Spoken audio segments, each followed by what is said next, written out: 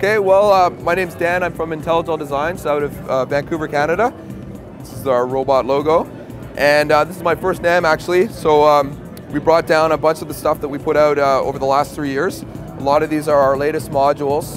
Some have just been literally released, like they're shipping right now, including the new Korgasmatron 2, which is a dual multi-mode filter based on the same transfer function as the Korgasmatron, but it's completely different electronics and goes way beyond the sound of that. It has a crossfader linking the two sides so that you can switch into different modes, be able to morph between them in smooth ways, and then there's different routings so that you can have series or parallel between the two. This is our flagship oscillator. It's a through 0 FM, so there's not very many oscillators that can do this actually, and this is a completely novel implementation of this. So beyond the deep FM capabilities, we've tried to generate as many different kinds of waveforms as we could that would be useful. Some of these are maybe haven't been seen on synths before, like our zigzag waveform. We have things like the sub-oscillator output, which is based on the SH101 circuit, so that you can layer with other sounds to get really fat waveforms. And we have some specialty things like the double saw, because when you use those with things like square waves and you crossfade them, you can get really interesting sounds that are kind of booklet-esque. He's used that as the foundation for a lot of his designs, like the 259. Next to this, we've got the planar, which is, I guess you could say, is similar to the joystick on something like the Prophet VS. There's nothing else like this in the analog world.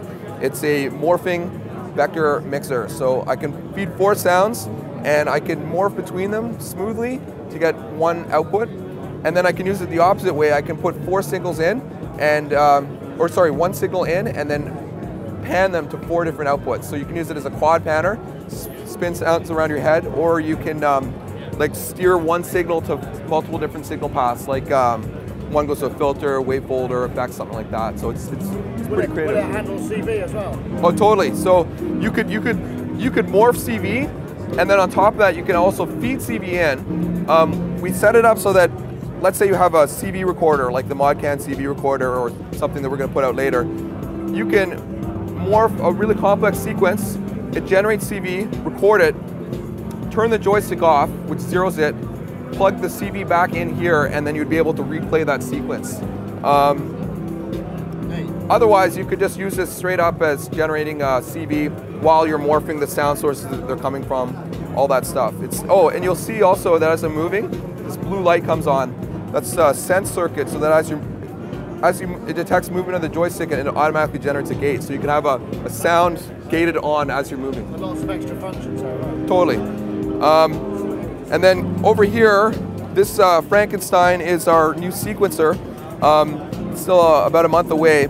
And this is originally based on something that came out of the UK called the RIC M185, but we've gone way beyond that. It's kind of algorithmic, but pretty intuitive.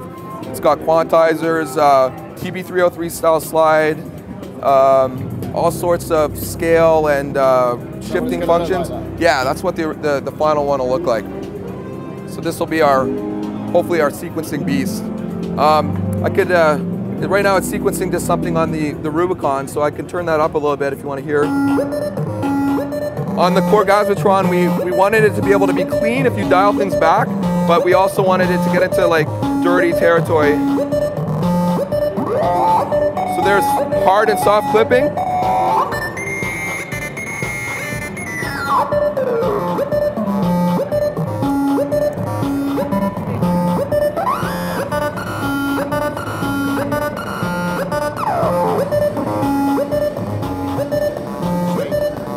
There you go.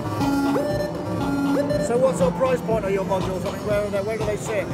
I would say on the spectrum, we're mid-range. So we're not the cheapest, but we're definitely not the most expensive. We're trying to find a balance with quality and features. Thank you very much. Thanks.